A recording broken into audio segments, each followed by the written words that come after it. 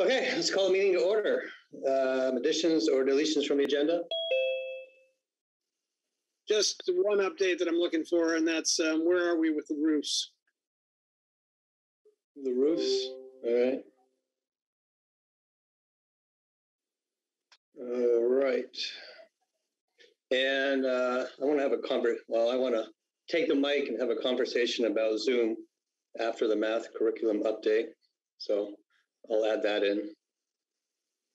So moving on, minutes from May 24th. Any questions, concerns? If not, make a motion to approve the minutes of May 24th. So moved. It's like Eileen, you're the only second. Second, yes. Sorry, I'm still trying to get my sound fixed and set up, but okay. Yes. You're good. Questions, comments? Favor? Aye. Dean said aye, so no opposed. All right, discussion items. Brian, you're up. All right, superintendent's report for this time. It's the last time we're going to collect this information for you folks so that you can see what our month has looked like, or I guess the last 2 weeks. We did have a handful of cases that were handled well, again, by our team. Knock on something, we've not had a case in a couple of weeks. And so in addition, I did want to point out that we had a clinic at our school last Friday. We had 35 people who were vaccinated. 20 of them had appointments. 15 were walk-ins. 5 of our students were vaccinated, and the remainder were community members of all ages. There was a little back and forth and a slight amount of confusion getting the message out, and there were some hiccups that were not on our end about posting it to the state website. But overall, we're very happy that we were able to offer it. Again, I give all the credit to Louisa Driscoll for her advocacy for this. And so we're really grateful that that took place in our building. We're still holding steady. 83% of our staff are responding to the daily screening that they are fully vaccinated. Once again, we are giving a last meals update. I won't be tracking this information for us into next year, but the number of meals we served over the past month or so, as you can see there in the report. And you can see that to date, we've got a little north of 93,000 meals, breakfast and lunch that have been served. A huge thank you to our kitchen staff for all of their tireless work during the pandemic. And of course, a huge thank you to Louisa and her team of nurses for their work during the pandemic.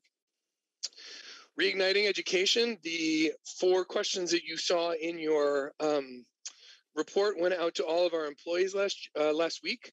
We began looking at them as a leadership team today. They're all free response, so we have some coding to do, but we expect that before the end of the month, we will have coded that data set. We didn't get as many as we wanted to respond. Final number responded was 53 out of 181 employees. I'll be honest, I was hoping for more, but I absolutely understand that not everybody responds to those things. We were happy that we had that many, and now we're going to code all of our responses.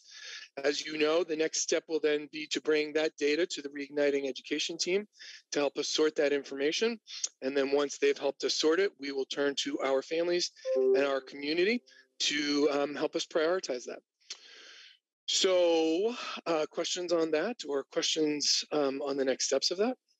What timeframes? Could you give us? Yeah.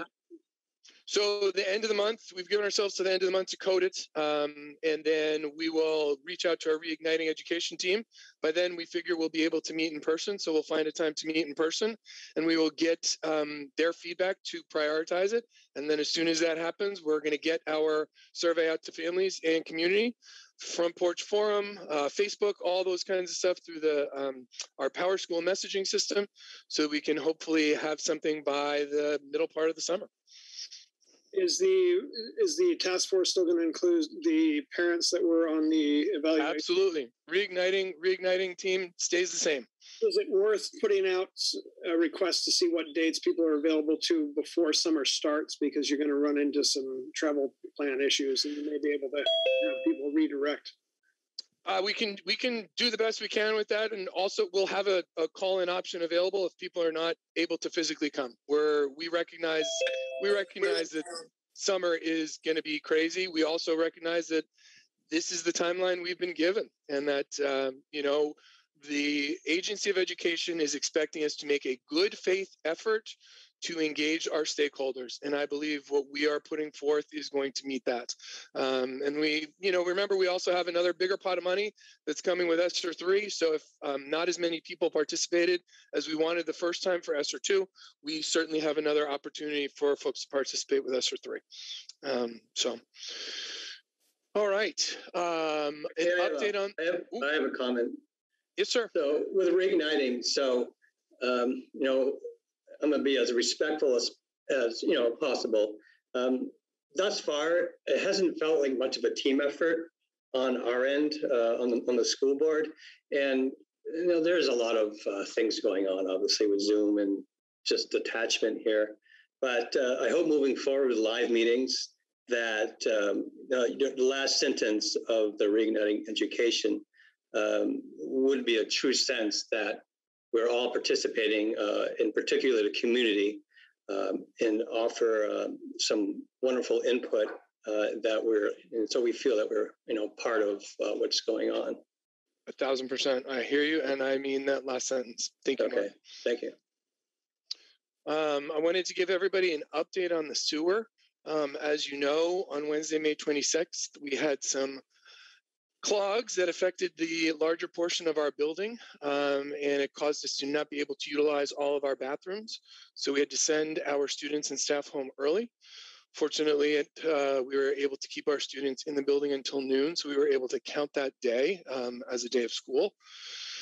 We had Wind River Environmental helped us out. They came to our building twice and were able to diagnose the problem for us. The pipe itself is sagging, which is causing a low area that holds liquids and builds up things there. Patrick helped diagnose and gave me the following bullet points. One, we're eating in classrooms, and we're putting things into our classroom sink drains, which had not typically been there.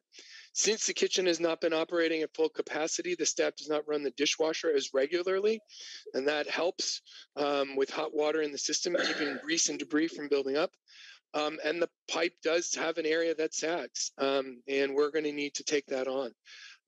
So as I mentioned here, we're going to reconvene the building committee this summer to review a proposal to have the pipe cleaned again before school starts. Patrick Campbell does believe that with regular upkeep and this repair, this will not happen again in the future. And I'll skip ahead to the end, Dean, to address your question about the roofs. We're going to put the roofs and the sewer line on the agenda for the building committee. So before the end of this week, I'll be sending out a email with a doodle poll to see when people can participate in the next building committee meeting. We have not moved forward yet on the roofs. So that'll be together with the next building committee. So before we get there, just to skip ahead to the building committee, is Patrick going to come with quotes, or what's the plan? Because I mean, just talking about whether we need him replaced, we know that. I haven't checked in with him on it. He's been, as you can imagine, straight out. So I will connect with him, and if he has not gotten proposals, I'll ask him to get proposals. And so I won't waste our time if that's not ready. As soon as we're ready with the sewer proposals, we'll have those. If it needs to be 2 separate meetings, it will be, but hopefully it can be 1. And is the sewer pipe within the building or outside of the building? I don't know the answer. I believe it's within. Jeremy, do you know any more specifics? I think it's within the building. It's inside. The pipe is the one that runs down the main hallway and into the bathrooms that are in the main hall across from the cafeteria. This section was, according to Patrick, the section was fixed probably about 15 or 16 years ago, before he was with us. But the work requires removing the floor and the toilets and all that area, and then hauling the fill out in buckets, repairing the pipe, and then bringing it all back in to replace again. So it's no easy fix. The last time it was done, it was a summer-long project that took a lot of work. So the hope is that once we get back to sort of a normal school year, that a lot of the challenges that we're seeing with the pipe right now would be less of an issue. So, and I go, is this above the main hallway or below the main hallway? Below. So is there a way that we could put it's a good question for Patrick, I suppose, but is there a way we could just put a support underneath the sagging line? And a little bit that would depend on whether it's PVC or steel. It's cast iron. Oh, gosh. This is like a nightmare that I deal with on a daily basis at the hotel. Oh my God, what a mess. So yeah, okay. I mean, it's into the weeds again, but it'd just be nice to be able to put a support under there just to kind of shore things up. I'm not sure if it can be done in a way that doesn't risk cracking the pipe, though. No, you definitely, you cut open the concrete, you fix that area. You don't do supports. You're going to dig it up once. Why not? Yeah, it was do more, a little big of an area and switch it to some of it to at least to PVC, because cast iron, oh my Lord, it must be just like a crater surface like you see on the moon. It just catches everything. And every winter our grease solidifies in our line outside from lack of hot water going down. So I can completely relate to all of this. During the building committee, since this was a problem in the past, during the meeting, could we possibly be informed of like a history of how many times this has been a problem and kind of what has been done each time? So I do know the last time it happened was before Patrick was hired. So he can bring the information that he's got about it. Beyond that, I'll ask him if he has any history prior to him coming on the scene, because he noted to me that this was a repair before he did join us. Can you ask for money for this fix? We still, believe it or not, do not have construction guidance from the federal government. Well, it'll certainly be helpful. Then you can do it right the first time rather than just a localized 5-foot area. Of course, it's a huge undertaking, but. All right, moving on. Although I don't see anybody here from the Kiwanis Club, we did get an email from Maurice Chalou indicating that they are prepared to sign the lease that is in your packet. They had to secure some additional insurance, which they have been able to do. We have reviewed this lease with Bernie Lambeck and Mark Avery and the members of the Kiwanis Club. So I hope you've all had a chance to review it. We will need an action item for the board to enter into this lease with the Kiwanis Club, and that's included as an action item at the end of the meeting. Next on my agenda, let me just pull up my notes from the policy committee. The policy committee met and went through 10 more policies. I really am going to be very effusive again about their work.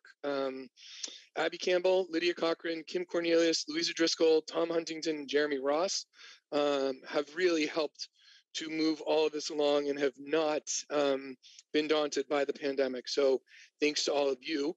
I'll very briefly review what the recommendations are and take any questions if there are any. We are moving both grade advancement and the homework policy to a procedure. Neither have any status with the Vermont School Boards Association's model policy work. As a quick review for the entire board, there are 3 policy levels, for lack of a better word, from the Vermont School Boards Association. The first is required. The second is recommended. The third is considered. There is neither grade advancement nor homework have any status, and so the policy committee agreed to move those to procedures. We have a student drugs and alcohol policy that was reviewed with both Louisa Driscoll and the building principals. That has been reviewed and is recommended to be adopted to the entire board. There was a code of ethics policy that was for the school board itself. Again, there was nothing in the model policy packet that supported that. And so I recommended to the committee that it be dropped in deference to the conflict of interest policy that has already been updated since I've joined and began serving here, and the committee agreed. The employment of relatives also did not have a status with the model policies that we have, and that's being recommended to be moved to a procedure. Prevention of employee harassment is a required policy. It needs to be renamed, reviewed by the committee, and adopted. That is a required policy. Selecting library materials is a policy to consider that the committee thought should be moved to a procedure. There's a student enrollment. There was a student enrollment policy on the books in St. Johnsbury that did not have a corresponding policy recommendation or status with the School Boards Association. But what I did find is that it is incredibly helpful, the language there. And so I recommended to the committee that it be moved to the student attendance policy, which is required and has been reviewed and recommended to be adopted by the full board, as well as the student freedom of expression policy. Any questions on any of those? Mark, if you're saying something, you're muted right now. Your favorite thing to hear? My dog was just crazy. No worries. So the policies, it seems like now you're at policies that I adopted a couple of years ago when I was on the policy committee. Are we kind of getting towards the point where we don't have to have 10 policies every board meeting to make motions on and adopt? It seems like the only work we do now is like policy this, policy that, and it just feels shallow and empty, quite honestly. And I'm hoping, I mean, I know it's important. I know it's part of our responsibilities, but it just feels like I'm just regurgitating this stuff now that it's been 2 or 3 years since the Code of Ethics and the library materials student enrollment. So I'm hoping that we don't have to do this like every single board meeting. I certainly don't expect that. And okay. I don't have my entire book in front of me now, but I do think we are soon to a place where we will have gone through all the policies that were on the books when I started. And once that happens, it's going to be my recommendation that the policy committee just go into a 3-year cycle of just reviewing against the most recent policies that the School Boards Association has either reviewed or, as in the case Kara Lufkin brought to my attention, there's a new policy that's required by the legislature on homeless students. So that's never been required before. But yes, we're very close to getting to a place where we'll have gone through all of them. So yes, the answer to your question is yes. All right, good. Okay. Public Relations Committee met for the last time this year, this past Wednesday. Tom, do you want to share an update as to what went on during that meeting? Sure. Yep. So we met on Wednesday, and just give you a few items that came out of that. One is that we have a new video coming out from the school that is something that was done in Brian Duff's Friday After School Video Club as part of the Catch program. So that's pretty exciting. Brian said this video should be complete by the last day of school. And so it's a video that he said, one, kind of welcomes new families to the school district, and two, showcases some of the capital improvements, such as the biomass boiler and the cafeteria, kind of a virtual tour component to it.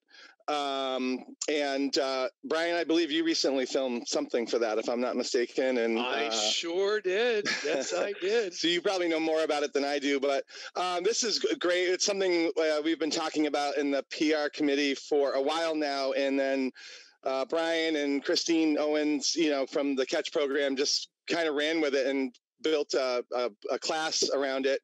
And so this will be great. We'll have this, basically like a promotional video for the school. And so hopefully, we'll be able to get that on our school website, Facebook page. We talked about, like promoting that on Facebook to really reach a lot of people and to kind of target the audience there and get it out to, get the links to area realtors and things like that. So it should be a good resource for us, PR wise. And then Also, we are getting some school swag. We have $1,000 in our budget for that we so we need to use that before, by June 30th, basically. And we talked about it as a group, and Lydia is basically kind of finalizing what we're getting, but we're going to basically divide the money between water bottles and hats, like baseball hats. And the hats are sort of based on hats that some 6th grade students designed this year, and they were pretty popular. And so we thought that would be good. And since there's going to be so much activity at the school this summer, we are going to make them available, probably give them, to students. But then we were thinking we could maybe sell them to help, fund further PR efforts. And then also related to that, with school apparel, like our sports apparel, I know Eileen is helping with this, and we're starting discussions with the athletic department to maybe have some more athletic apparel offerings. Sort of like the academy, although they have a lot, not nearly as much as that, but, some different options for apparel. So there are, more opportunities for people to wear their Catamount, pride around town and stuff. So we are working on getting that, going for hopefully for next school year. And a few other things, but that's pretty much the main stuff that we've been working on. And that was our last meeting for this school year. So we won't meet again until August.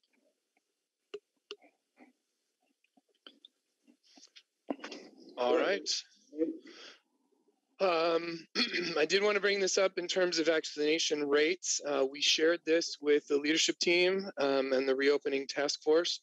I think the last number I saw is that we're at 79.2% of Vermonters are vaccinated.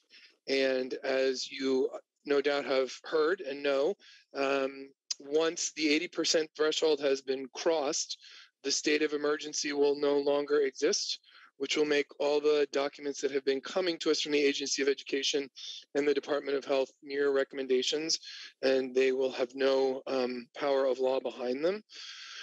That being said, given that we have 1, 2, 3, 4, 5 school days left, there will not be enough time to implement any different strategies for these last days of school. We will continue to follow the guidelines, policies, practices, and procedures that we currently have through the remainder of this school year. And that is it for my report. I noted the action items that we have, and I'm happy to answer any questions if anybody has them. All right, no questions. So if you all don't mind, I'd like to alter the discussion items. I have a few things to say about Zoom, and that will be a nice segue into the math curriculum update. Is that okay if I do that? Of course. Okay. So a fellow school board member kind of woke me up to my Zoom slumber. And I've been thinking about Zoom, and I've told you all how much I despise it over the course of the past few months. But this is my last Zoom meeting. I am no longer going to participate with Zoom. I haven't seen my fellow board members in months and months and months. And the only time I ever see Dean is when he's training for his marathon. We're completely disconnected. I feel completely disconnected from the leadership team. I've been on boards for 13 years, and I've never felt like so insignificant as a board member with just living life behind a computer screen. So I feel that the pandemic is completely under control. I know it's a matter of opinion, but it's time for us to meet face to face rather than behind these computer screens. And I just feel as though that we're all just disconnected. And I can only imagine how the students feel if I feel this way, and I'm only seeing you all a couple times a month, and they're doing this on a daily basis. So I can only imagine. But it came to a point last board meeting that we have a major curriculum change, and it's reported in the principal's report. And obviously, that's Jody's job to talk about it. And as a board, we should be included with that, and not just as a side note in the principal's report. And I feel Zoom is a big part of this disconnection with all this. So moving forward for our second meeting in June, I see a few options. One, cancel it. Two, proceed with the meeting without me. Or three, have a live meeting. And I don't know what the SLO Board of Education in Vermont is doing with this mask update, if we have to deal with this for another summer or what, or if it's our decision whether to go live or not. But I suppose we should look at the next board meeting, and also if there isn't one, we should decide where the board retreat is in July now, and if there's any other topics to address. So that's my 2 cents.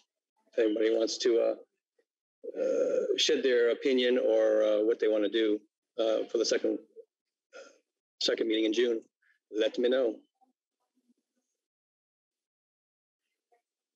I did connect with Jody Oliver.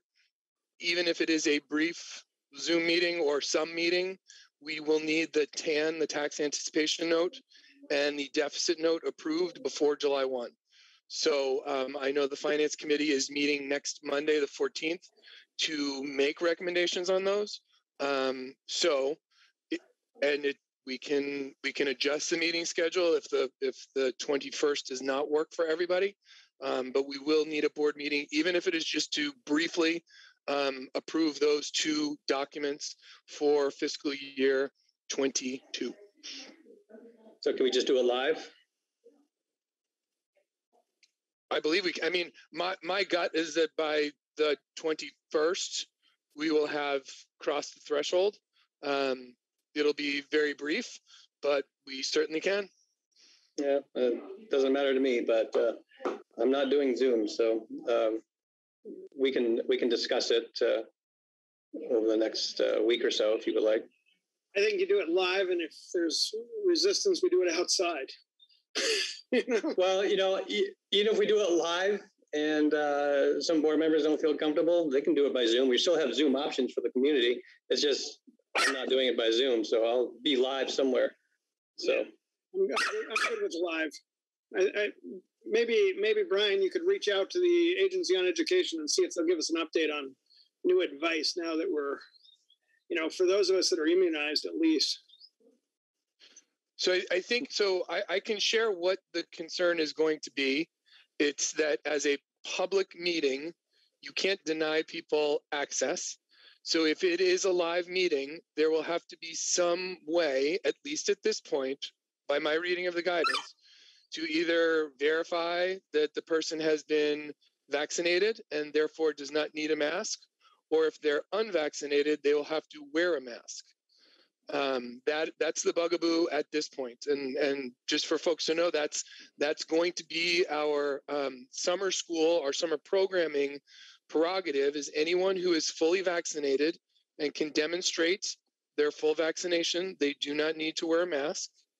Anyone who is not fully vaccinated will have to wear a mask in the building. And for those people who do not wish to share that information, they will also have to wear a mask. So if we can, because there will be summer programming happening, we will still have students in the building. If we can come up with a way to do that, then we can certainly have it live indoors, or we can have it live outdoors. I mean, there is no cap outdoors at this point. So. Need proof of vaccination? That's, oh my Lord. How long are they going to do that until 2022, 2023? When's it going to stop? When are we going to live our lives again? That I don't have an answer to. Yeah. Certainly, if you go into a supermarket, you don't need to provide proof. They're doing it on good faith.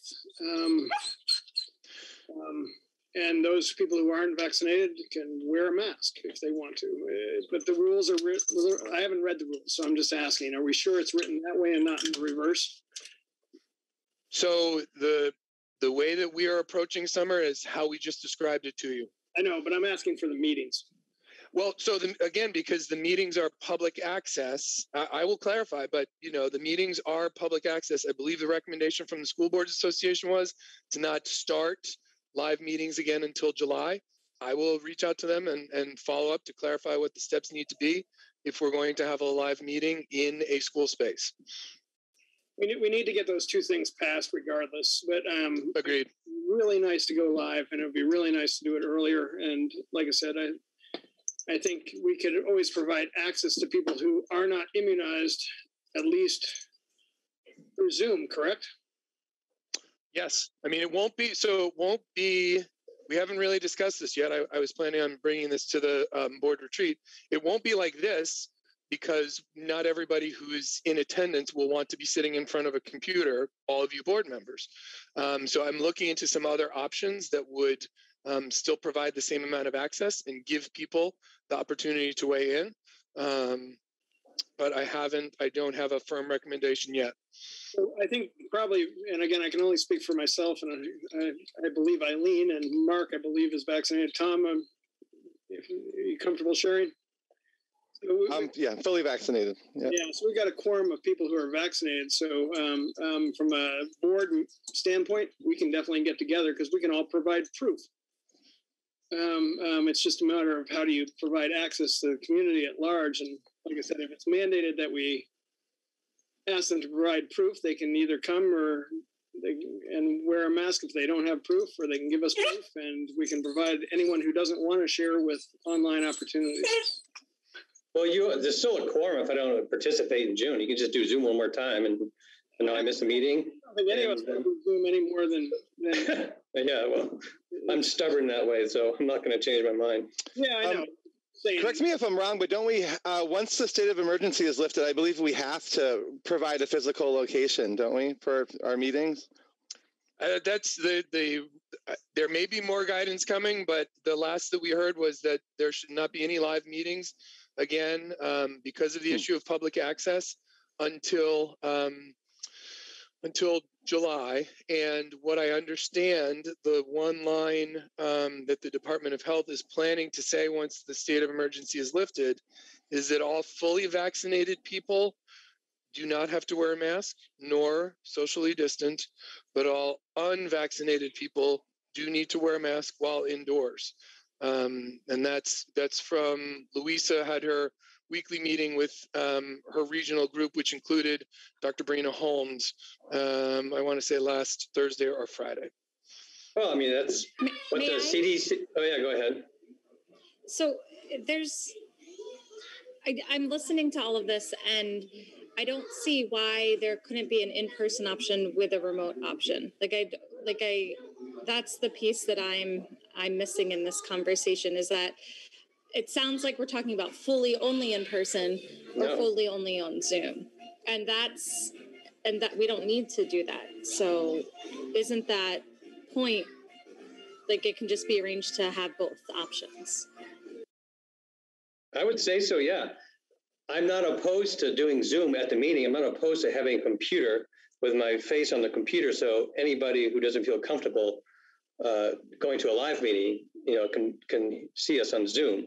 I'm just no longer going to be doing it solo by myself, either at work or in the hotel or here at my house. I'm in hospitality. Was hospitality people? So, yeah. So Eileen said it better, but that's what I was saying. Yes, definitely. I caught that. So let's plan on an in-person meeting for those of us that are vaccinated, unless there's some rule against it. And then we're going to have to figure it out, because we do need a meeting, because we need to get those things approved, preferably before interest rates go up and it costs the taxpayer any more money. So then we can do it at the meeting center? Or in the school, right? Or in the school. Oh, we can go into school. Wow. Because I haven't been in a school in a year. Yeah. All right. So, Brian, you can just circle up with me. I don't know. You got it. Or something? I just emailed the head of the School Boards Association to clarify, and we can absolutely figure it out. Okay. All right. So, Jody, you can take it away with the math curriculum. As you probably know, I requested it to be back on the agenda because something this important, I think, sounds much better coming from you rather than a principal. So, moving forward, when we have like major changes like this, don't be bashful about coming to our meetings and talking about it, because we definitely want to participate and have a voice with all of this. So please take it away. All right. Hello, and I apologize because I'm sitting here and my internet is choppy, so we will do the best that we can. And if I cut out, please type in the chat or whatever to ask your question again. All right. So I'm going to start. I shared a document with you. You got it in the folder, kind of about what the process has been from when I came back to St. Johnsbury in, believe it or not, 2017. Seems like yesterday. And then what the work was prior to this year, what the work has been that we've been engaged in this year, and then what's going to the plan moving forward. I'm not going to read that document to you, but I will highlight some of those pieces as I talk about where we are now. Mark, I appreciate you sent me a couple of questions, and that kind of helped me think about what to share. So 2 questions that Mark asked, and if you have others, please share them. Why the switch? And then question around assessments and in terms of COVID, how the Agency of Ed is asking us to assess where our students are in terms of learning loss and how we're going to do that. So I'm going to address those 2 major questions, and perhaps I will answer your other questions through this process, all right? But again, feel free to stop me at any time. So why the switch? I will tell you that this switch was actually requested back in 2017 when I came back to St. Johnsbury. They were using Eureka when I came back, and have been using Eureka since it was developed when the Common Core came out in 2012. So it's been around a long time. And what happened when I came back, it was kind of what comes first, the chicken or the egg sort of situation, in that there was no work around proficiencies happening. And the Vermont Ed Quality Standards were very clear about each school district had to have a viable written curriculum. And St. Johnsbury didn't have any of that. And so that's really where we started. We held off on doing anything around programmatic changes because we didn't know what we were really looking for, if that makes sense. So Joy is saying, let us know what the switch is. So Joy, we are switching from Eureka math to illustrative mathematics. And so that was the reason. So we've been talking about this for a while. It's a conversation that began, but we held it off with our math leadership team and said, all right, let's really identify what our proficiencies are first, all the way down to our student learning outcomes, so that we can really target what instruction is going to look like.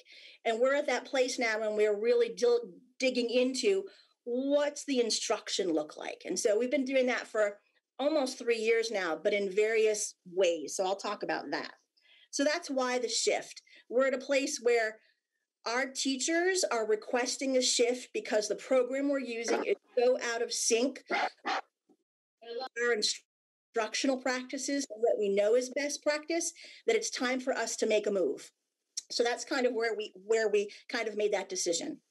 So in terms of assessment that you asked about, Mark, and where the Agency of Ed is around COVID, what I just want to say to everyone is that, yes, while we've been living through a pandemic, and yes, we're supposed to assess, I want to be really clear that COVID, we're not assessing learning loss because of COVID. We are always in a continuous improvement planning cycle.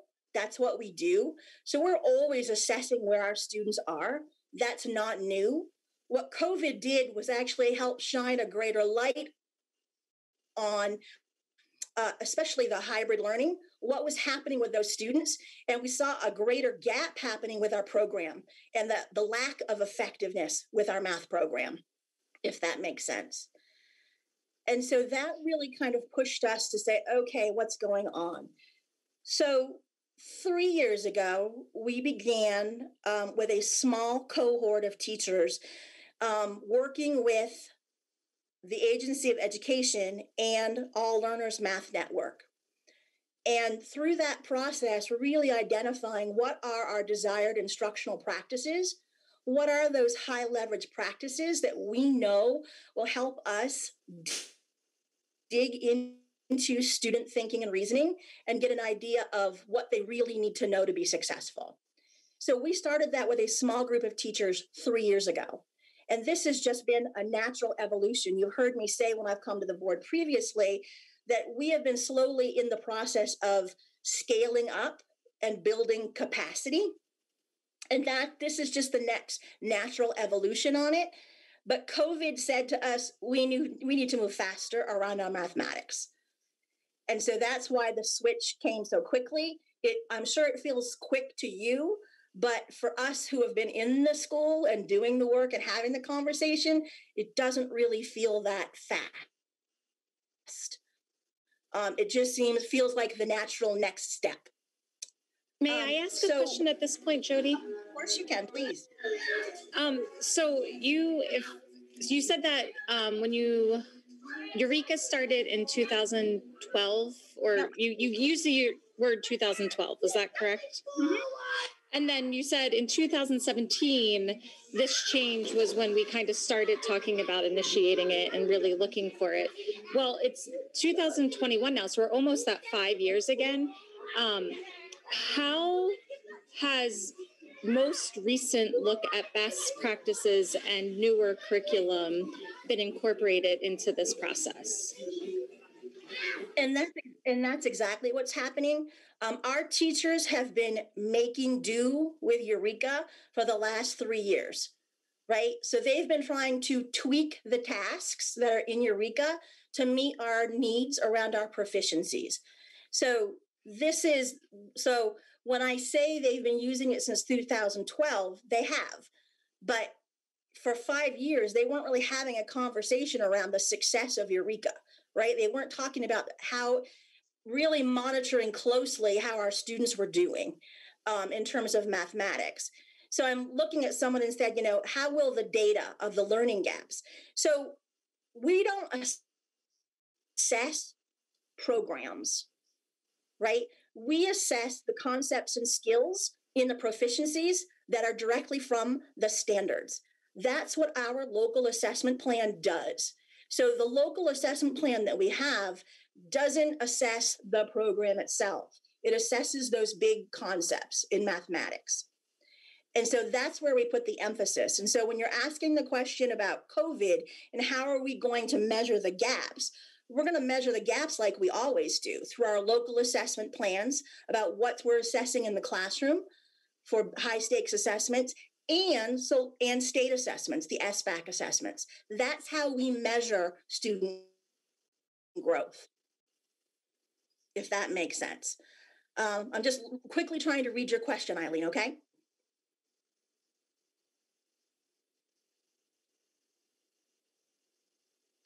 So the question around why are we choosing this program, Eileen?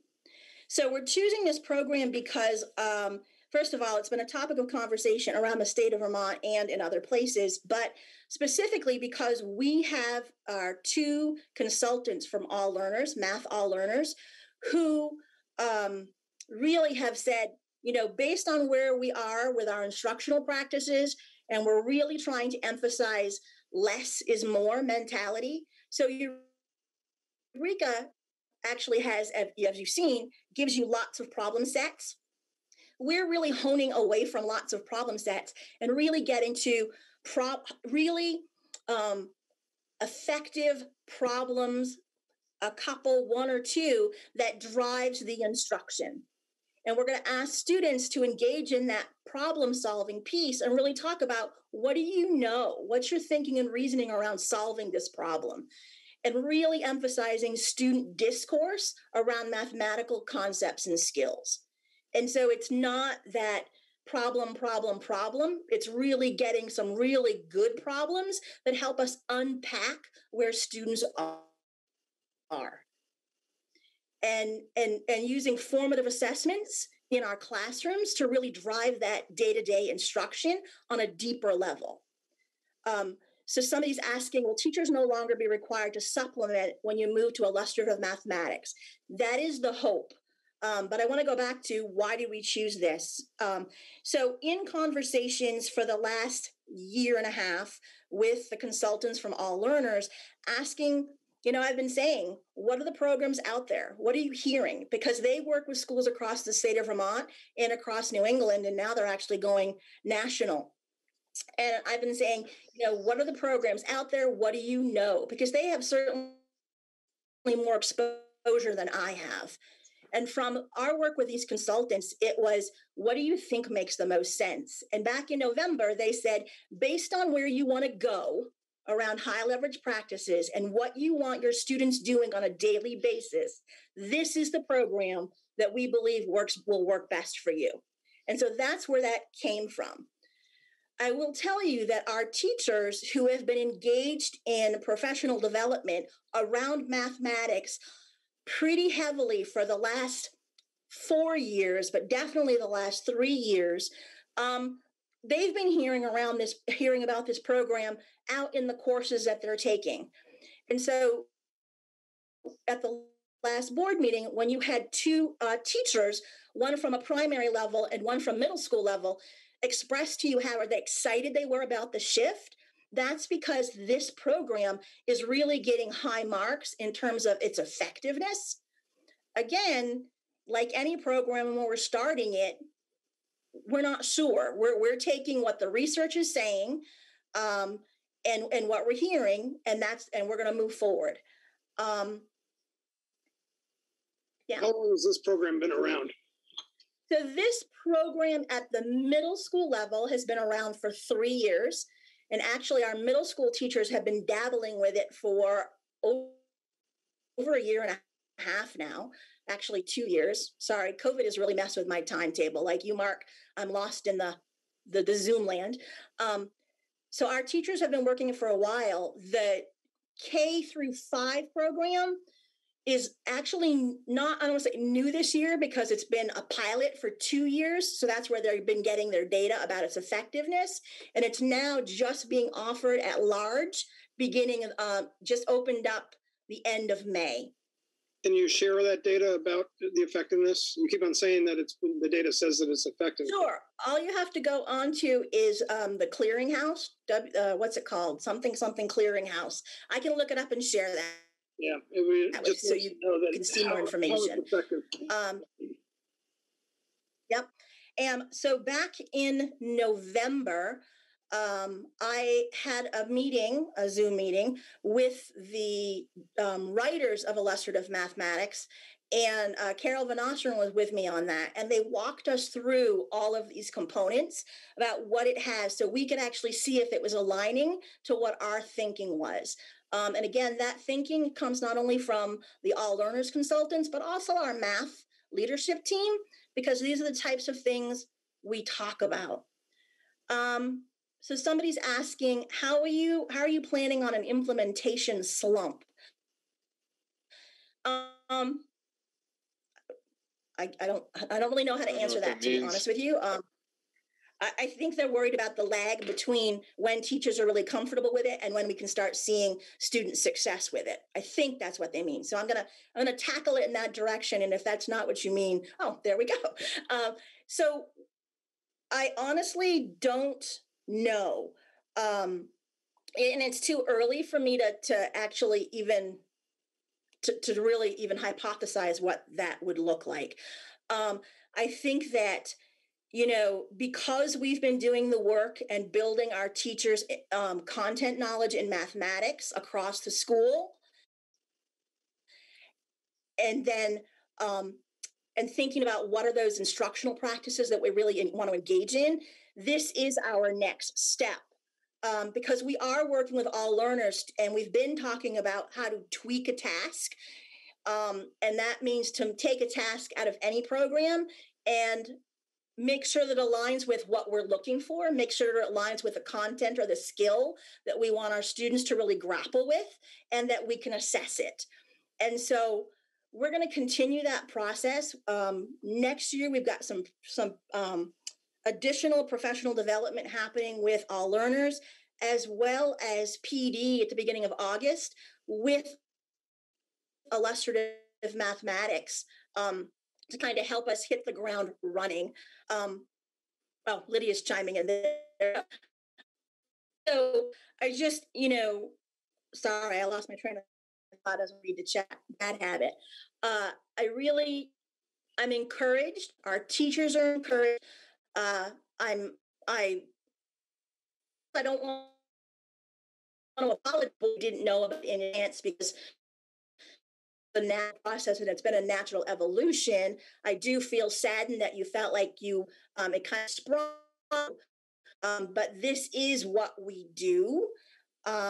This is, again, I feel very strongly. We've definitely gone through a process, everything that we do. I really work hard to make decisions made in a vacuum.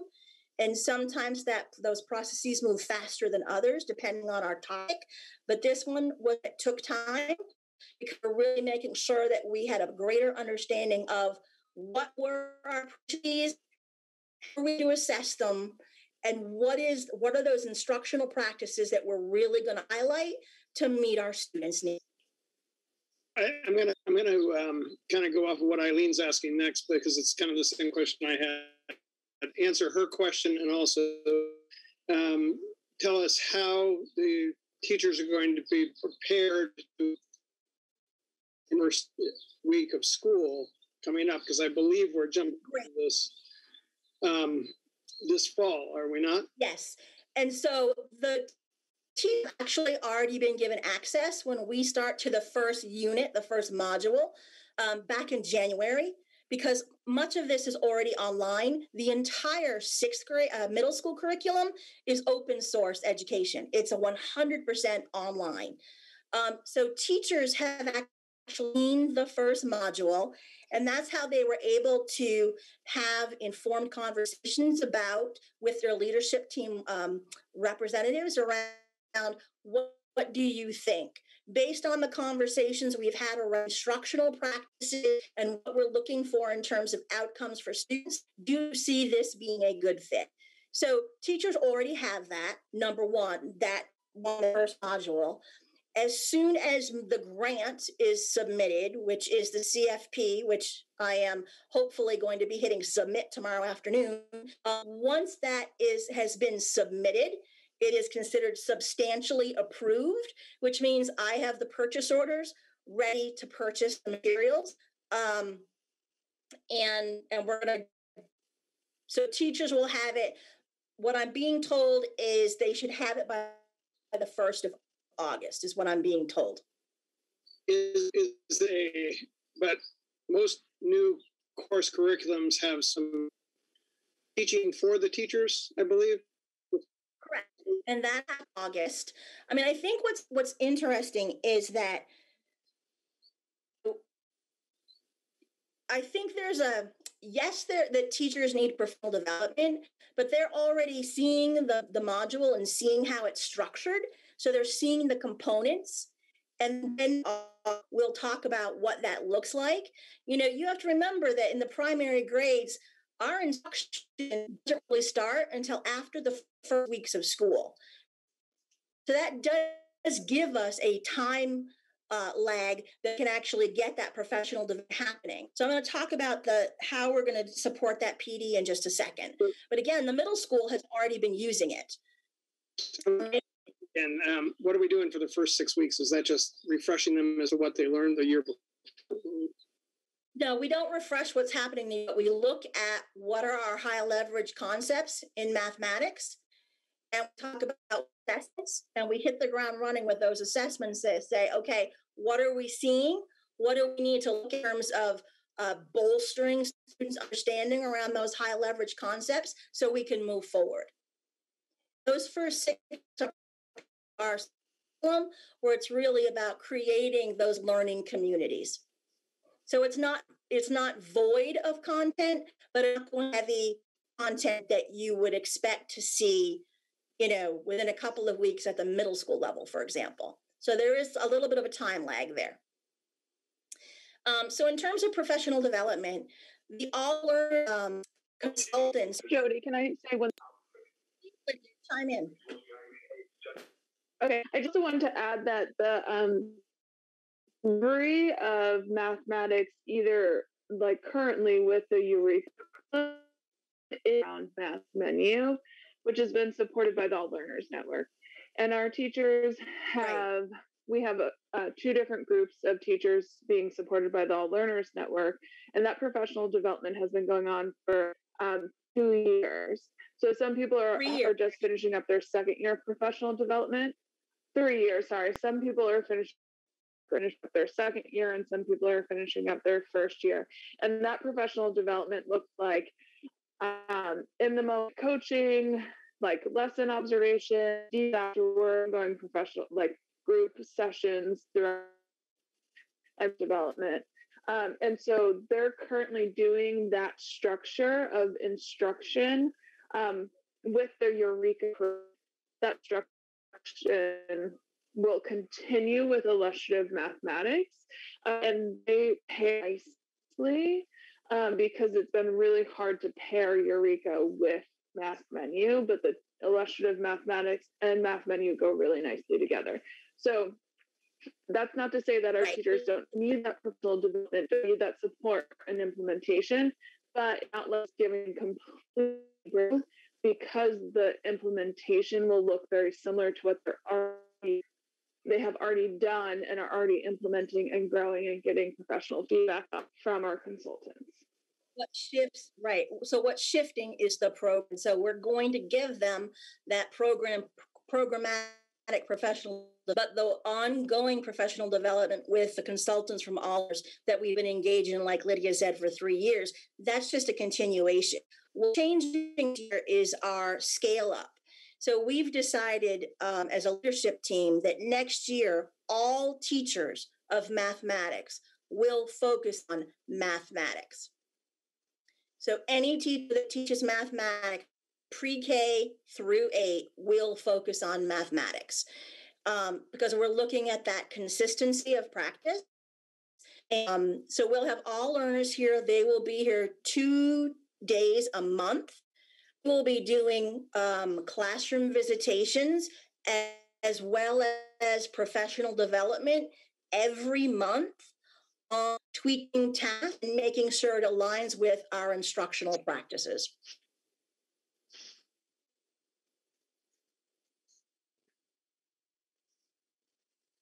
Other questions? Jody, I think Joey Ely had a question that wasn't addressed about the community members. Oh, I'm sorry. I missed that somewhere in the line. I apologize.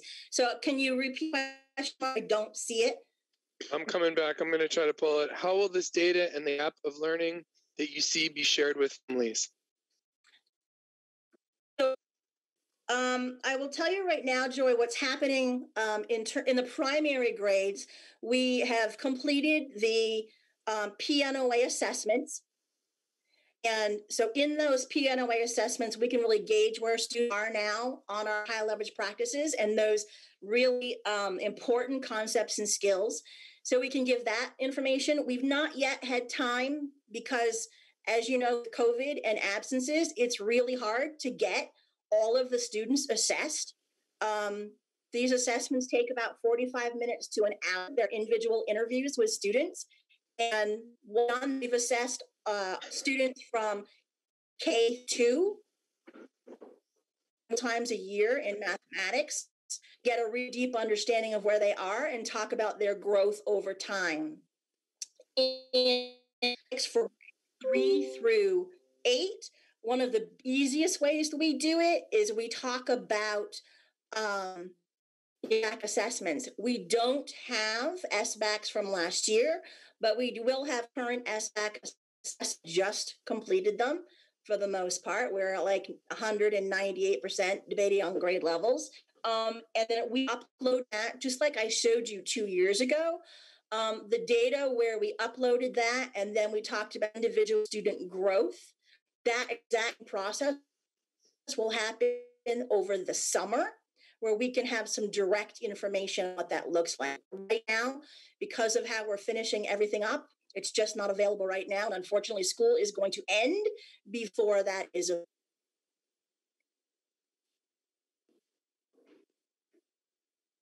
Any other questions from board members for Jody? Just have one to follow up on what was just said. So what was that? We're measuring student outcomes and student success is going to remain consistent. We're going to be using those same measurements that we have in the past. Correct. Okay. What will change a little bit, Eileen, is the formative assessments for the day-to-day instructional component, so that teachers can determine, once a concept, a skill and a concept has been understood, formative assessment, they'll decide what continues to need to be whole group instruction, because students to see it and more, what students need extension, and then they'll talk about differentiation in terms of both sides, and that's where the math menu process will really come to fruition through that process. So that led to my next question about tiered support. So is that kind of going to be that structure for determining tier 1, tier 2, tier 3 supports needed in mathematics? Right. So we don't call them tiers. The multi-tiered system of support through the Agency of Education is universal instruction. So when I talk about whole group instruction, that's universal instruction. And anything like where you talked about tier 1 and tier 2, which is like RTI language, that's called layered supports. And layered support can be anything from additional small group differentiation in the classroom all the way to special needs students who are getting very targeted, specialized instruction with special educators. So the answer is yes. The assessments we use encompass all of the above. But again, it is a process. Will this new program allow kids to progress at their rate rather than as a universal group? And I speak, again, I'm a few years out of middle school, but we got bogged down in a couple concepts where we just didn't progress on fractal forever. Right, and that's the piece where the math menu and the work with all learners really has to be emphasized, because that's around meeting students' needs where they are, both in remediation or extension. And that's that component that figuring out what are those math practices and concepts that we're really going to emphasize. So part of the tweaking of the tasks for teachers is to really think about, are those questions, even during whole group instruction, that extends the problem beyond for those students who are ready to move beyond. I don't see how that's going to work, but I'm not in education. Seems to me that if you're stuck in fractions for the group, you're stuck in fractions for the group. Well, it depends, Mark. Excuse me, Dean. How does it depend? Well, are you talking, where are you talking in fractions, right? Are you talking the beginning of fractions? Are you talking addition and subtraction of fractions? Are you talking multiplication and division fractions? It doesn't matter there. Once someone has mastered the skills in fractions, they should be able to move on. The question is, and again, I don't know math menu, so I don't honestly know what you're talking about when you talk about math menu. But if a kiddo is proven his proficiency in fractions, what's to progress the next set of lessons, either as a small cohort or as an individual with this current program?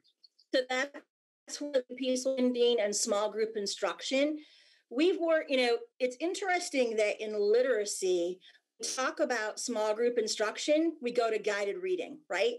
Giving students instruction where they are in literacy has been something that we've done for years and years and years, right?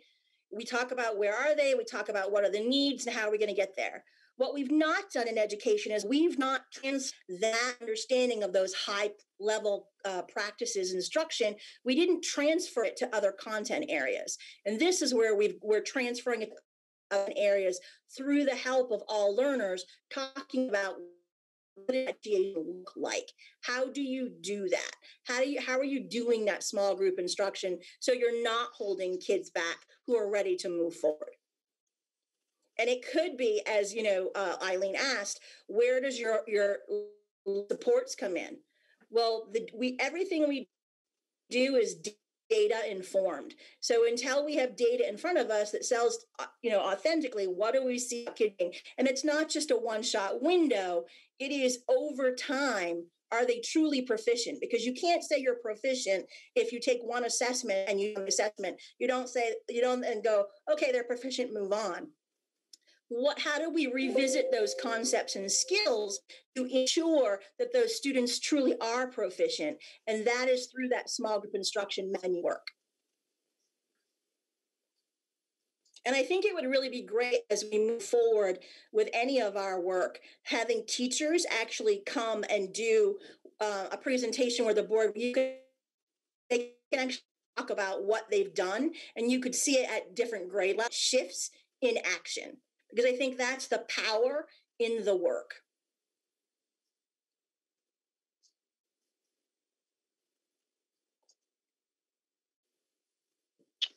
Other board questions?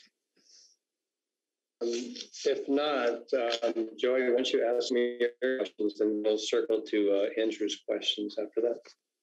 Great, thank you. I apologize. I'm not seeing on my thing, so you'll have to actually say them verbally, Joy. Yep, no problem. Thanks. So as a parent of a now 8th grader, I'm concerned about switching a curriculum her 8th grade year. As this past 7th grade, she's had multiple math teachers. We haven't had any communication since 2nd quarter regarding math, report cards, assessments, anything. And I feel, know exactly where my kiddo is. And now she's going to have a new math teacher who I don't believe is a current teacher at the school. I'm not 100% certain on that. And they're going to come in August, and they're going to have to learn a new math curriculum that they haven't been exposed to like all the teachers have. And the only current teacher that's going to be in her cohort is a science teacher that could give guidance. So I'm wondering how this math teacher is going to be brought up to speed, how my daughter is going to be caught up.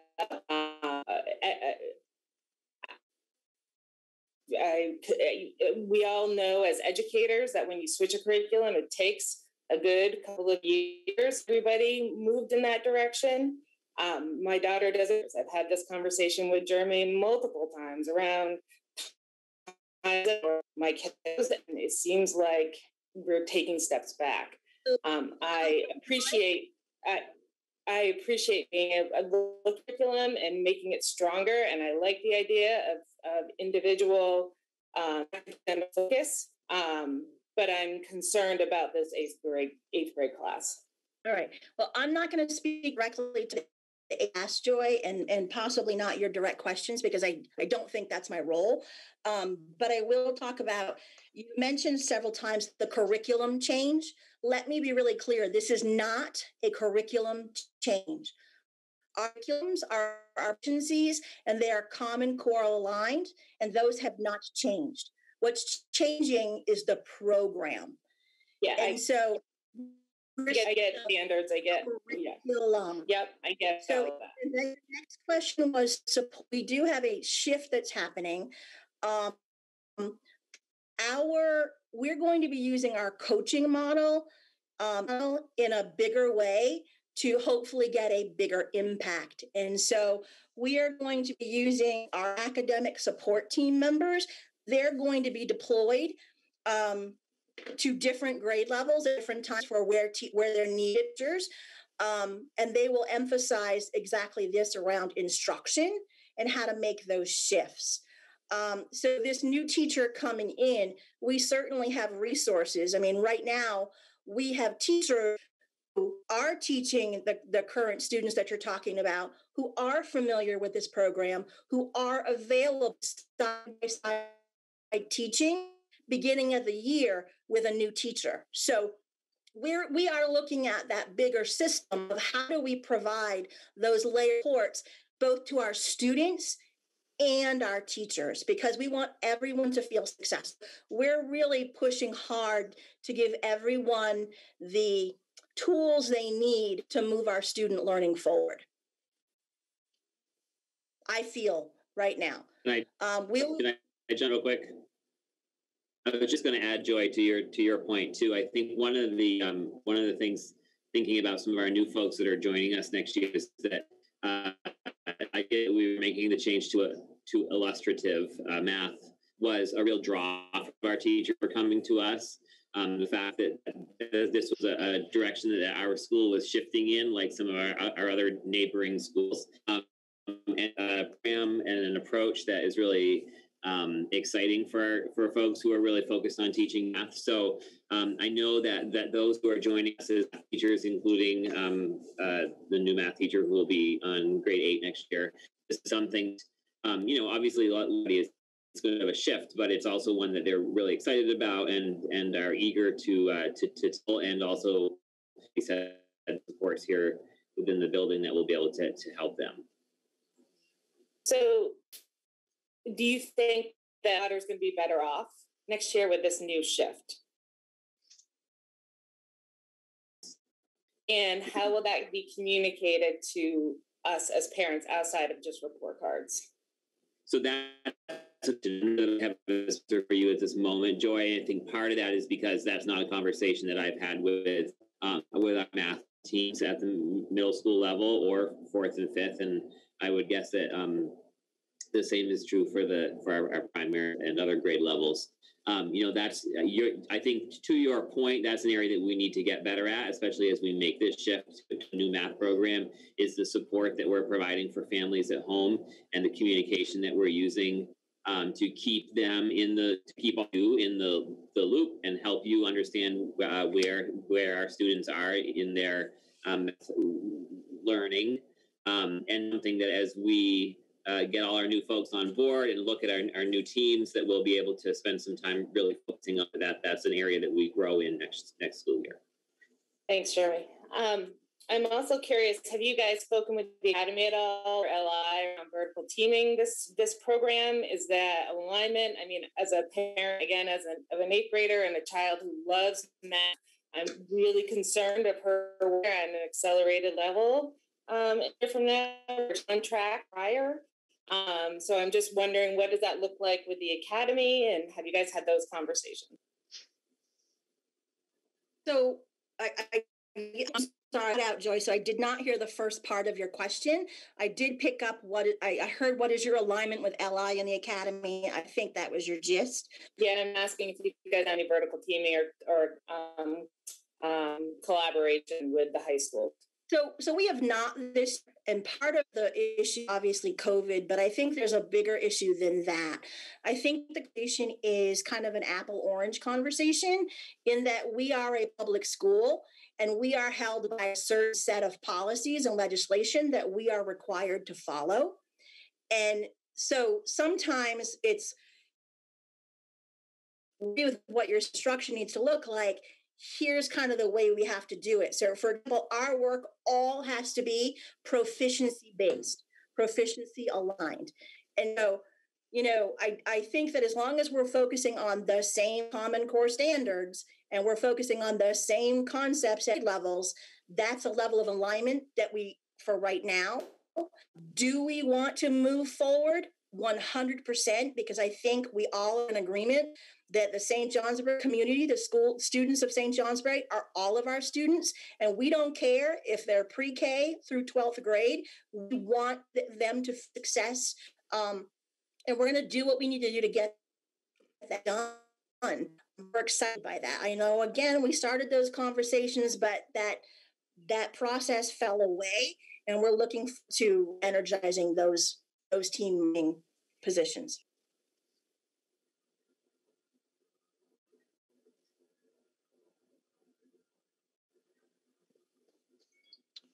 Andrew, I think you also had some, yeah.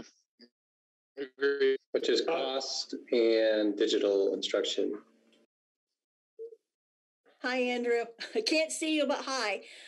So the cost for this, again, it is grant funded. We are using title funds to pay for both the program and the work for both with illustrative mathematics when they come to us for 2 days in August, and in addition to the consultation we have with all learners. And so the program materials that are also available digitally, we are purchasing hard copy teachers, because for what we all like a hard copy in front of us, right? That total from K through 5 is about $1,000. And I just did that work. So it's just under $9. And then the professional development piece where they're working with us, I want to say $13,000, but it might, no, it is 13. I think it's like 13.5, Andrew, for the professional development for all teachers of mathematics, pre-K through. Answer your question? It does. Thank you very much. The second question is, from a practical standpoint, a kid sitting in a classroom, is the instructional work and the action with the student going to feel different? Like, is a student parked in front of a computer screen for more time or less time with this program? Less time. Are they going to have a student experience fundamentally different? So I think for me, that depends on hybrid learning, or we're talking in-class instruction, right? So when I'm talking direct instruction in class, it is not going to be the digital learning. But if, heaven forbid, we end up in COVID and we have to go to that route, we're going to be prepared to go to that route. For a student, it's really not going to feel much different in terms of really targeting and getting that problem and really digging deeply into a problem. Because again, in terms of those high leverage instructional practices, we're really emphasizing student discourse. And so you can't emphasize student discourse if you're only using a computer. It just isn't effective. Kind of like Mark saying, I'm over Zoom, Mark, I'm with you 100%. Same thing in a classroom. We really want our students to engage in a learning community, talk about what they know so that teachers can think about and hear what are misconceptions and be able to make those shifts along the way. So more direct conversation, more engagement with one another. That's where we are in terms of our instruction. Thank you. You're welcome. Jody, this is Joy again. Does this mean that IXL will not be utilized for students? So Joy, I don't have I'm just curious how it goes along with I can analyze. Program. Right. Again, IXL is it's standards derived, so it still is going to follow the same standards, the same concepts. Whether our teachers are going to use it, I don't know, and I don't feel like I can make that statement because I've not had any conversations with any of them, and that just doesn't feel right to me. So that's one of those things that as we move forward and reinstitute our math leadership team at the beginning of the year, those types of conversations will probably be engaged in, Joy. That would be great. Will you be able to relay that out to parents as well? Just so that way. Perfect. Yep. So people know. I will say that the illustrative mathematics, like everything nowadays, program out there, have its own digital platform. It was expensive, and I wasn't, and I'm not ready to write that check until we work with the program and see really what's there.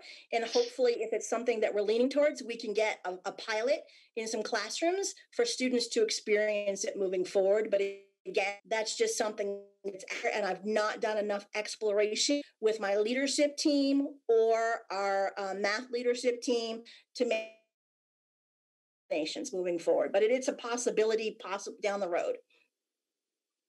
How many times can I say possibility in one sentence, huh? Do we have any more questions? So Jody, just a few closing remarks. Thank you for attending our board meeting and giving, and more importantly, or of equal importance, I should say, the chance to ask these robust questions. Yes, it did feel abrupt for a change of curriculum because we don't know that we're not involved in the day-to-day activities, so we don't know that for the past couple of years you've been working towards this.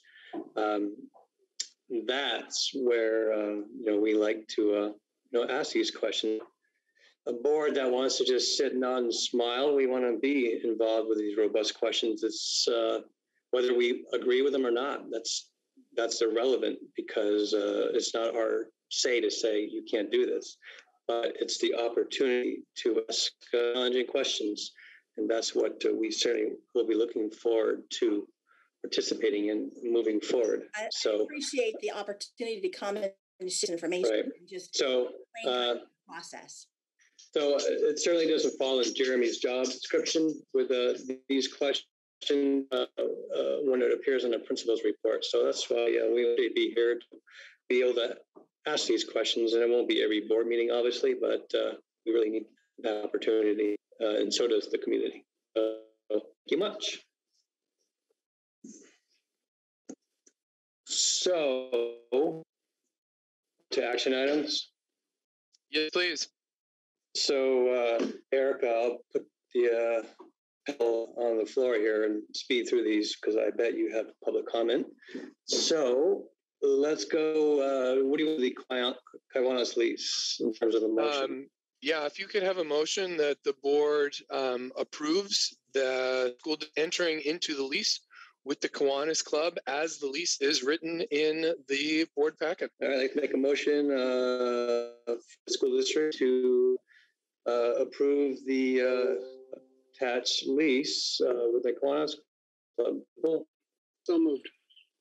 Second? Second. Questions from the public? All in favor? Aye. Aye. Opposed? Good. Next step, Ryan. Do you need me to sign anything, or do you just sign it? You sign it since it's a lease, so I'll have it ready for you if you want to stop by this week. All right. And then I'll get it over to Morris. So my only requirement is for chain with the Kiwanis clubs up to 40 back and forths. If you can get up to about 60 back and forths, that would be. All right. Well played. First reading of policies. All right. Make a motion to rescind the Code of Ethics policy. So moved. Second. Second. Question, comments? All in favor? Aye. Aye. Opposed? I'd like to make a motion to the employment of relatives from a policy to a procedure. So moved. Second. Second. Questions, comments? All in favor? Aye. I'd like to make a motion to adopt a policy of employee unlawful harassment. So moved. Second. Second. All in favor? Aye. Opposed? Aye. I'd like to make a motion to move the grade advancement policy to a procedure. So moved. Second. Second. Question, comments? All in favor? Aye. Aye. Opposed? I'd like to make a motion to the homework policy to a procedure. So moved. All right, give me a second. Second. Don't delay here. Questions? Come on, we got to make this enjoyable on Zoom, right? No, attendance is enjoyable. Yeah. All in favor? Aye. I'd like to make a motion to take the policy of collecting library materials from a policy to a procedure. So moved. Second. Questions, comments? All in favor? Aye. Aye. Opposed? I'd like to make a motion to adopt the student alcohol and drugs as a policy. So moved. Second. Second. Second.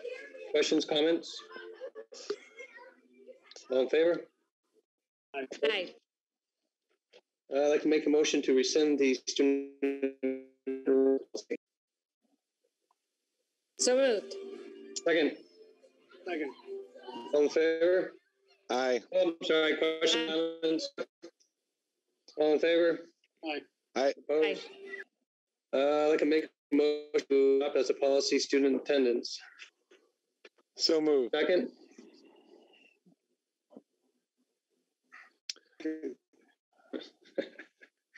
Questions, comments? All in favor? Aye. Opposed? We almost had harmony there. And I'd like to make a motion to adopt the student freedom of expression as a policy. So moved. Second. Second. Questions, comments, public? All in favor?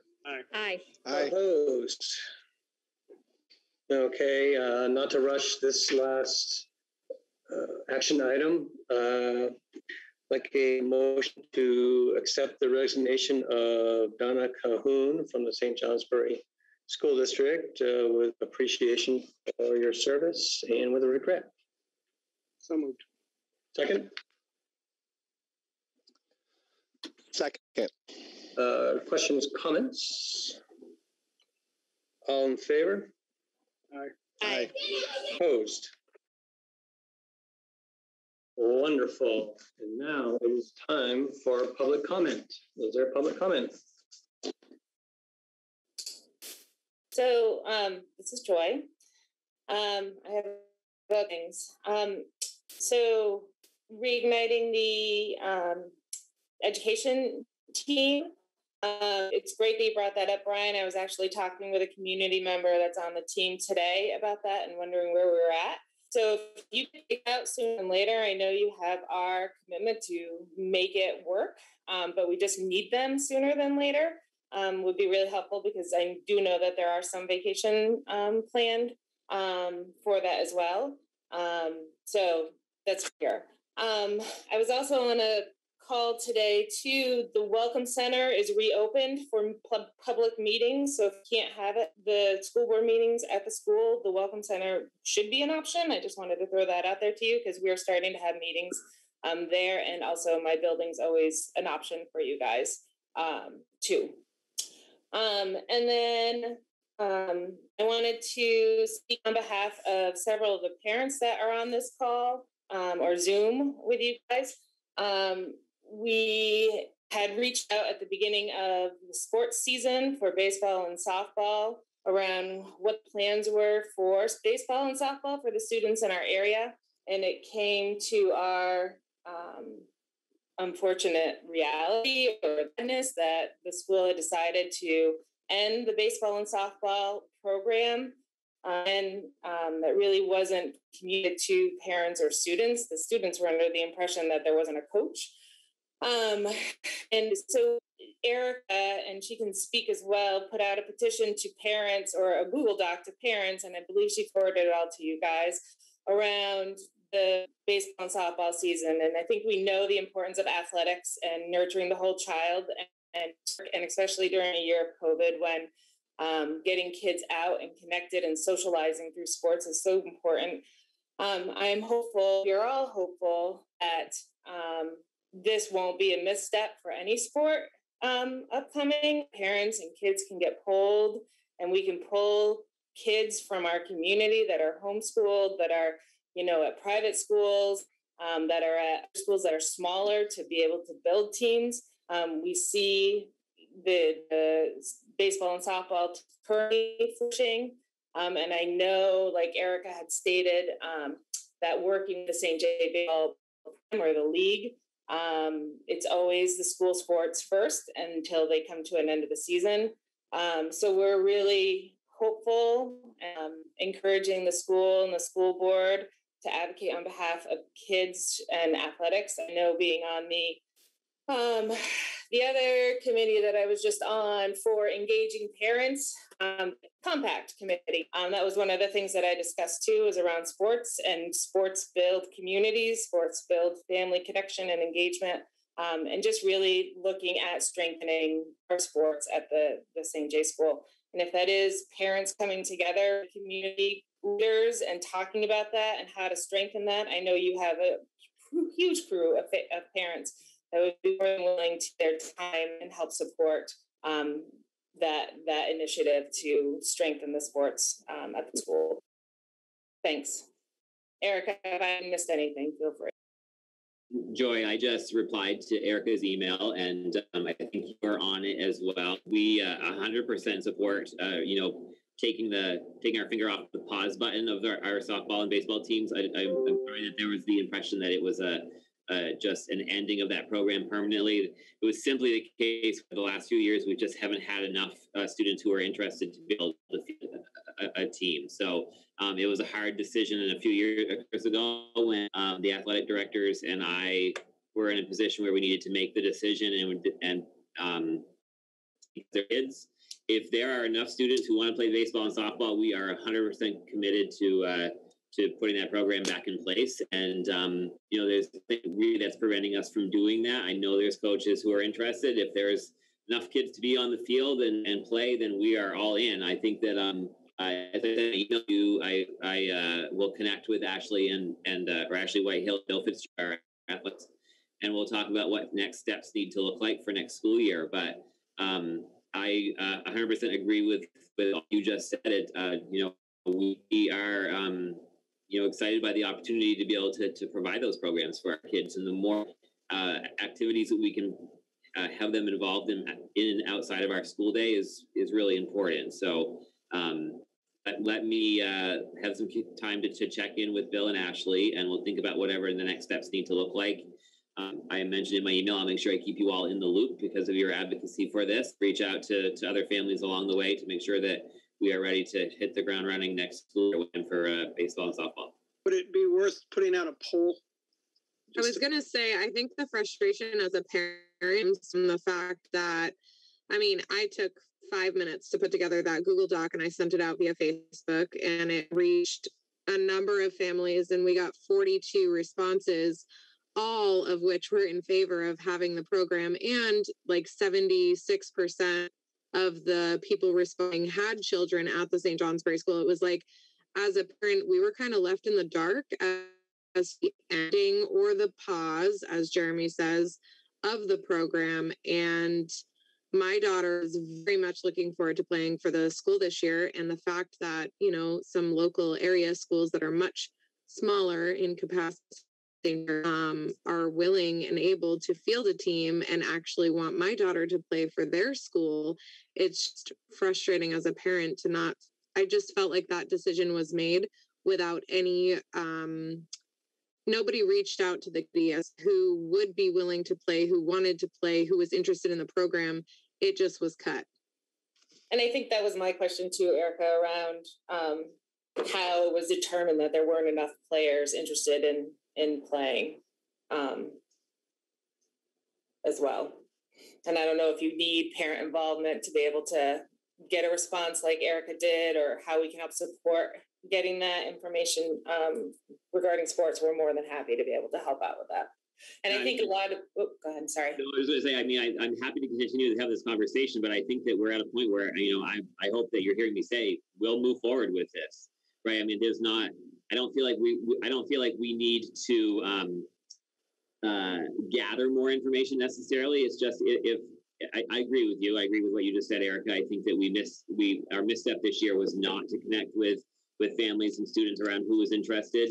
The years prior to this, when we had decided to push pause on the program, the athletic directors had connected with students. It may not have gone home to families, but it went out to students during the school day here to see who was interested. And there was such a small level of interest that there wasn't going to be enough students to be able to field a complete team for either sport. So, but again, look, we support this. We want to make sure we can move forward with it. It sounds like we have the student interest.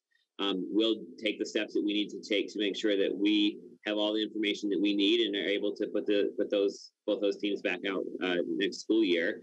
And if something changes, we will do a better job of communicating and being upfront with everybody around that piece. I will certainly acknowledge that the decision to around baseball and softball sort of fell within my first year in this role. So a learning curve on my part, and we'll do better next time around. let me just throw this out there too, just because as someone whose kid has grown a bit, some of that equipment is pretty expensive, Jeremy. If the parents or the school want to work together to kind of put together a pool of used equipment for people who can't afford it, I bet you I can provide enough clothing for 3 or 4 kids alone, you know, so including gloves and shoes. So it's you and me both, Dean. Yeah. So yeah, just to add to that, absolutely. Like we have a whole bin of stuff. I think all the parents that want the program to happen would be more than willing to help out with that. So don't let equipment stand in your way. One thing I was going to bring up, just as someone who's coached in youth sports in St. Johnsbury for, many years now, I'm really concerned there's a real lack of girls in St. Johnsbury for all sports. And I don't know what is going on exactly, but if there's any way we can just maybe try to encourage girls to play more. And I don't know if it's just a disproportionate number of boys to girls, but it's just, we've barely been able to field youth soccer teams in St. J Rec at the 3, 4, and 5, 6 level. And, conversely, there's fewer girls, playing for the school team. It's just really concerning. I see the numbers just dropping, and it's not a good thing. And I just don't really understand why it's happening. But, anything I could do to help promote girls sports or anything we could do as a school, I just think would really go a long way maybe to getting some of these girls to participate more. I think, just to chime into that, Tom, I think as a girl dad, there are a lot of opportunities for girls, right? So you have girls who are doing gymnastics and lacrosse and dance and a lot of other athletic activities. And so the pool for each individual sport or activity is impacted by that. And I think, I agree. I think the more that we can encourage both our boys and our girls to participate in athletics is really important. But we just also we also know that, we're also one of multiple activities that kids have the opportunity for. When I was in school, you played 3 sports. You had to play soccer in the fall, basketball in the winter, and baseball in the spring. And our kids in 2021 are really lucky because they have the opportunity to participate in a lot of different activities. And so it's spread thinner, and they're put in a position where they have to make some decisions about what they want to do. And, our middle schoolers, especially, again, speaking from my own child's perspective, that's a good opportunity for them to start trying some different things and making some decisions on their own. And they don't always make the same decision we want them to, maybe as parents, but it's a chance for them to give that a shot. Jeremy, too, I'd swing it back around, and maybe this is where that group might be beneficial of pulling parents in. I'd look at the converse side of families who can't afford to do rec, who can't afford to pay the $100 to play Little League or Babe Ruth too, right? And then equipment on top of that as well. And the school sports supplement, allows kids to be able to do that. And so, really maybe the school is a great jumping off point to be able to really talk with families to find out what that stopgap is. What is preventing kids from playing? Is it travel? Is it the inability to, get to sporting events through the rec program? Is it equipment? What exactly might that be? And then how can we utilize community partners to be able to support families to ensure that kids are getting outside and they're getting physical and they're getting those pieces? Because we all know, right, being active and physical decreases behavioral incidences and increases learning and blah, blah, blah, blah, blah. Anyways, so I guess I just put that plug out there again of getting the information. Hi, Joy. Am I still on mute? Hi, Lisa. Joy. I'm actually taking a course in positive youth development in sport right now. And it spoke to what you were exactly saying, that the number one issue for involvement in sports has to do with economic insecurity. And that children actually leave the sport sooner and they start the sport later due to economic difficulties. So I think you really touched on a positive point there on what resources we have in the community that can help these families to encourage more involvement at an earlier age. And I would just, again, double up, triple up, support that, right? Like, I think that this isn't necessarily a school issue, but a community issue of sharing information about scholarships that are available and being more visible and intentional about our carpooling and all of that, right? Because it's all happening. It's just not necessarily known to everybody that these things are available. Yeah, it's the transportation. It's being able to get that pair of cleats that everybody else has. It's all the social determinants that are affecting these children. And if there's one thing that, and if there's one thing that I have seen come out of COVID is that our community partners that meet bi-weekly are like all about getting problems solved. And so even if this was brought to that committee and being able to be talked about it and how we can support the school and really getting kids involved and what are those barriers and how do we address them and what financial, components can we raise? I know that they'd be all over that too. Awesome. One of my, I don't know what you call it, but at Rivendell, when my father was around, sports were an important concept with our family. And he had a long-standing request with the whole school that if there's any issue with equipment, funds, anything that has to do with that aspect within our community, just let the school board know, or just private message me, whatever. It's not an issue. That's one of the commitments that my wife and I share with the community. So there's no economic issues in terms of equipment or anything like that. So that is out there, and I just need to be aware of it. Mark, that's awesome. Thank you. Also have the component of making sure that people feel comfortable in assessing their needs and willingness to come forward, whether it be transportation or equipment. That also needs to be evaluated, not just Mark's generosity.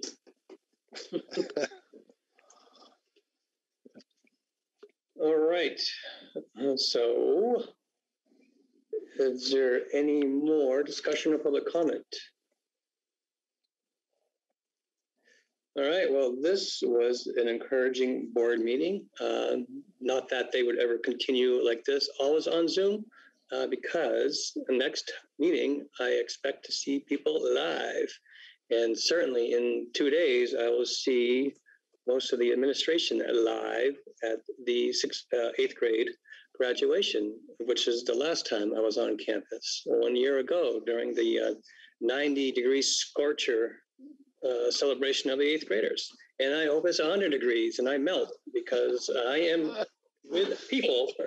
So, hey, Mark, can I say one more quick thing? I'm sorry. Yeah, sure. I didn't know. I really am really appreciative to see the parents that have come out tonight to get onto the school board and meeting and talk or be part and listen. But I'm also wondering, is there a way that the school board Zoom links or agendas or things like that could be put out to the community in a different way than just on the website? It took me, I was able to find it because I'm a repeat to you guys, and I was able to get it out to families, but it was really difficult for families to try to navigate the district's website and find it in the Google Docs. So I don't know if it can go up on Facebook the day before or a couple days before, give parents a heads up about it. And then the other point that I wanted to say is if we can keep the Zoom link going, even when live starts back up, just because some parents, like there are times I got out right before this meeting, so at least I was able to hop on the Zoom, and I don't know if I would have made a live meeting. So having the opportunity to do both would be phenomenal. Yeah, let me clarify so I'm crystal clear, as Eileen had the question and Dean referred to it. I'm not saying we're not doing Zoom. I'm just saying that I will not participate in my house privately via Zoom. Perfect. Public meetings, live, we will always have a Zoom option, and that will probably continue for a very long time. But yeah, there will always be a secondary option. And the other question about the locating Zoom information, I think Peter had that question actually with myself and Brian about 1.5 months ago, and I completely lost track of the question. But Brian, if I'm correct, he had that same question, didn't he? Yeah, and I totally spaced when we started the meeting. I've been good about putting it since Peter mentioned it on Facebook, and I totally spaced on doing that today. So it's since Peter had mentioned it, it had been up on Facebook, and I will remember to do it again in the future. Perfect. Yep. Great. So on that end, I will bring the snacks at our next meeting, and I'd like to make a motion to adjourn. So moved. A second? Second. Questions, comments? All in favor? Aye. Aye. Opposed? All right. Stay cool, y'all. Thanks, everyone. Bye.